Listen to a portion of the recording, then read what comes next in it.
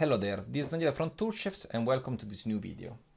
Today we're going to have a look at the context steering module, which is a module based on the context steering algorithm which is used in games. This algorithm is used for finding the best direction for an agent based on different inputs. So as you know, we can have in the crowd different scenarios. For instance, an agent could be walking among other agents. It should avoid these agents, but also should also avoid obstacles like meshes and so on. And it can be quite hard to find the best direction for each agent, and also the velocity of each agent based on one single input, which could be, for instance, the proximity of other agents. So that's why the context steering algorithm was invented, to kind of solve this scenario. The context steering works in this way. So each agent fires a number of rays that is defined by the user, and the origin of each ray is the actual agent. And then, depending on these rays, basically the context steering will fill two different maps. One is called the interest map, and the other one is called the danger map. So the interest map contains the preferred direction for each agent. So for instance, in this case, we have two targets, and this agent sees that this target is closer than this other target. So it will fill a higher value for this ray in the interest map, and it will fill a lower value for the target that is over here, for this ray, for the target that is over here.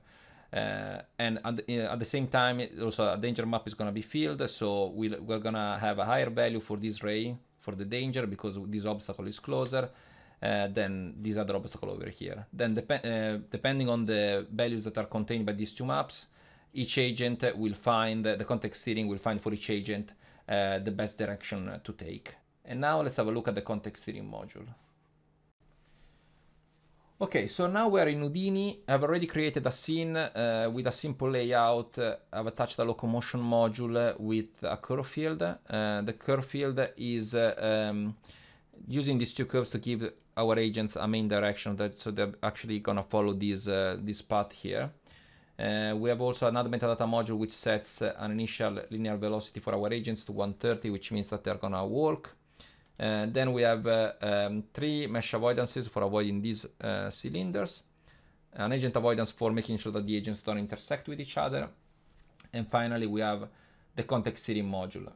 It's quite important that you put the context steering module as last module, and this is because it uses the result of the previous directional modules that come previously in the stack to evaluate the optimal direction for each agent. So if you put this module higher up in the stack, it's gonna miss some of the results of the following directional modules, and most likely also those directional modules that come after will overwrite the result of the context steering. So again, just make sure that the context steering is always the last directional module. Now we can have a look at the parameters of the context steering. So let me activate the debug so we can see the rays. These are the rays that we were discussing in the previous slide. You can decide their number with this parameter here. And of course, the higher the value, the more accurate is going to be the simulation, but also it's going to slow down the performances. Here we have a max turn angle, which is the same concept that we used for all the other directional modules. So as you know, during the simulation, an agent could decide, that it wants to go from this direction to this direction, because possibly it has found this direction to be the optimal direction to follow. As you can see here, the variation, the angle variation with these two directions it is almost 90 degrees, so we would see a very sharp turn. With the max turn angle, we are just clamping the variation for that angle for each frame. So we would just say turn of 8 degrees at maximum per frame. So we will see basically just a smoother transition. Then we have, we're gonna come back to the danger threshold just in a second. Before that, we have the angle threshold. This value here defines basically the angle used by the context steering to fire the rays. So if you put 90 degrees, it's just gonna use basically a 180 angle, but if you want a full 360, you're gonna can put 180. So then here you can also drive this value with a metadata if you want. Then we have the max distance and the danger threshold. The max distance is the length of the rays, And the danger threshold is used in combination with these with the max distance. Basically, the context steering multiplies the danger threshold with the max distance. And if the danger is higher than this multiplication, then that direction will be ignored. Okay, so then we have the velocity threshold, which basically says that if the velocity is lower than this value, the context steering shouldn't affect the agent. Then we have the locomotion, which is basically the same as we have for other directional modules. So you can affect the angular and linear velocity. You can give a minimum and a maximum value, also negative linear velocity maximum, which is basically to say which is the linear velocity when the target is behind the agent. Then we have a fall-off radius, which basically says that whenever the agent is getting closer to its target by 100 units, then it should start fading or blend anyway the maximum velocity with the minimum velocity. And then when it reaches the target distance, so when it's closer than 10 units, then it should just use the minimum velocity.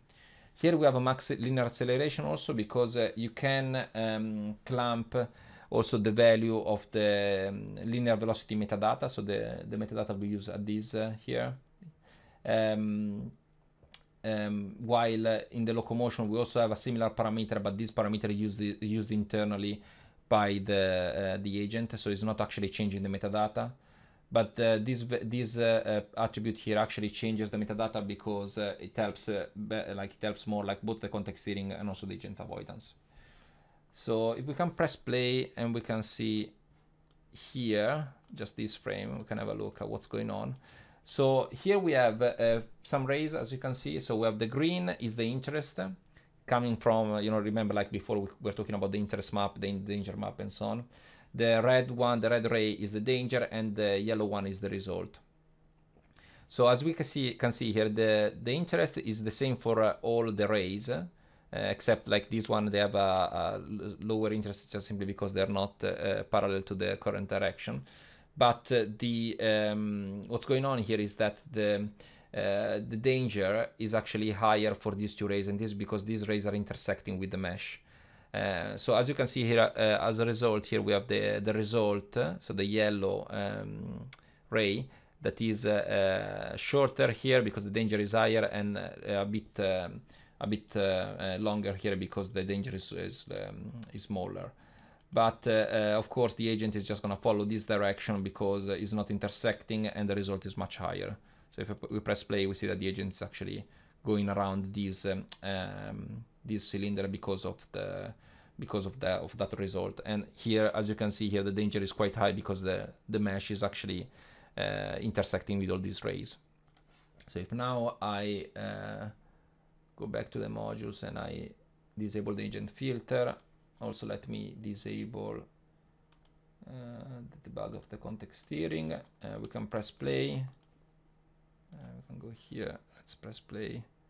We see that now the agents are actually both avoiding the meshes, but also they're not intersecting with each other.